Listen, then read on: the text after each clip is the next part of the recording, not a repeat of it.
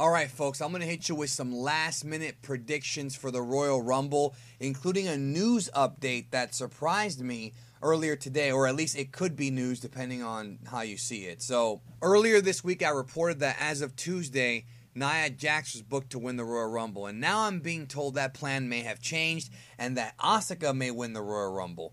I don't really know what to tell you because every year they always change their minds on these things up until the day of the show, so it's one of those things where it's hard to really predict anything. My prediction for the winner of the Rumble, I'm going to go with Nia Jax, even though I could be wrong on that. And as of right now, the talk, or at least the rumor, is that the female Rumble's going to actually close the show.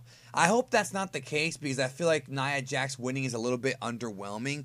If Ronda Rousey does show up, which she's not going to because she's in Columbia right now, or Columbus. It's Columbus, Ohio she's at. If Ronda was winning, I kind of get it.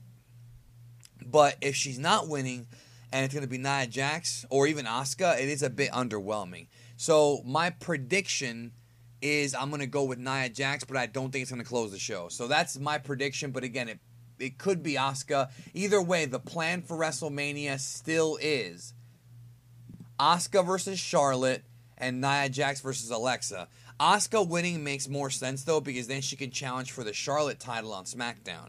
So that actually makes more sense with Asuka winning. So, interesting change of plans.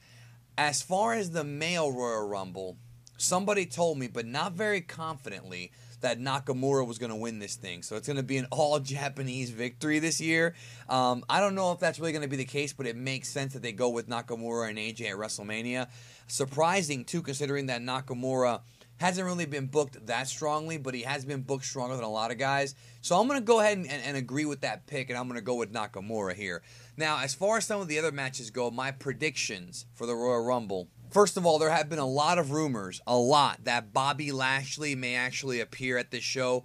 I cannot confirm or deny this, but Bobby Lashley is not contractually obligated to Impact Wrestling / TNA / whatever they're called nowadays. He is not contractually obligated. The talk is of bringing him back. So there is a chance that Bobby Lashley may appear.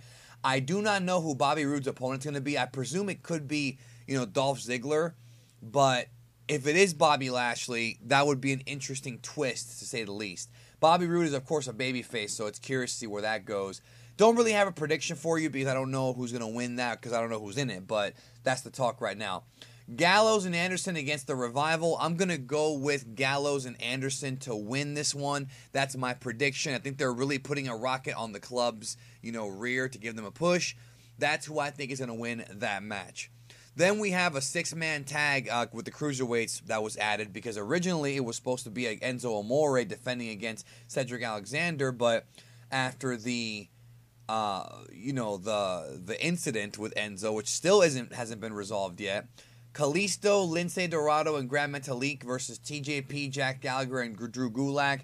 I'm going to go with the baby faces here, Kalisto, Lince Dorado, and Grand Metalik to go over. But we'll see what happens. We'll see what they're going to do. It should be a fine little match. If they let him go, they're going to let him go. So, Brock Lesnar versus Braun Strowman versus Kane. Like I said before, there's some kind of stunt that was being planned with Strowman. Don't know if they're going to actually go through with it or not, but the plan is for Brock Lesnar to go over here, probably pinning Kane, unless they do a complete shift in directions and something has changed in the last couple of days I don't know about. Brock is still going to wrestle Roman Reigns at WrestleMania.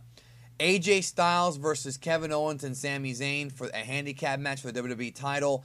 I'm going to go with AJ Styles. I'm not sure if we're going to have interference from Shane and from Daniel Bryan, maybe, because they're heavily involved in that storyline. But I'm going to go ahead and pick AJ to win this thing, because especially if they go with Nakamura winning the Rumble, because then AJ and Nakamura is a natural match for WrestleMania. These guys had a great match in the Tokyo Dome a couple years ago. You should definitely look that up at Wrestle Kingdom if you have not seen that match. Seth Rollins and Jason Jordan against Cesaro and Sheamus. I think that there's a possibility they could have Cesaro and Sheamus go over here and sort of do a thing where Seth and Jason Jordan are, going to split up. Then you have that feud going into February. I don't know if they're going to have a WrestleMania match, but I could see that happening here. And in fact, I'm probably going to say it is going to happen just because I feel like there's only so much you can kind of go with, Seth and Jason Jordan. But they could swerve us. But I'm going to go ahead and pick Cesaro and Sheamus to win the titles. And Seth and Jason Jordan are probably going to have some kind of split. Maybe not permanently, but they're going to definitely continue the tease of the split on this show. Then we have Chad Gable and Shelton Benjamin against the Usos for the WWE SmackDown tag team titles. And 2 out of 3 falls could be a good one. Actually, it probably will be because you got 4 good workers in there. These guys have chemistry. I'm going to go with the Usos to retain the titles, even though I think that Gable and Benjamin winning would be probably a better idea because then you have kind of a fresh team on top. I'm going to go with the Usos retaining only because I have a weird feeling they're going to have something totally different at WrestleMania with them, probably on the pre-show because the tag belts almost never make it to the main show. Not never, almost never. They did this year, though, or last year, but that's because the Hardys came back. So what can you expect? Anyways, I'm going to go with the Usos. Don't forget, tonight, after the Rumble, we're going to be streaming live right here on World of Geekdom, post-Royal Rumble show with Brandon Draven. It's a special K-Fabulous Lucha Brothers. You'll want to come back for that. We're going to be talking about the Rumble and the direction going into WrestleMania. So thank you. Hope you all have a great day, and I'll talk to y'all tonight after the Rumble.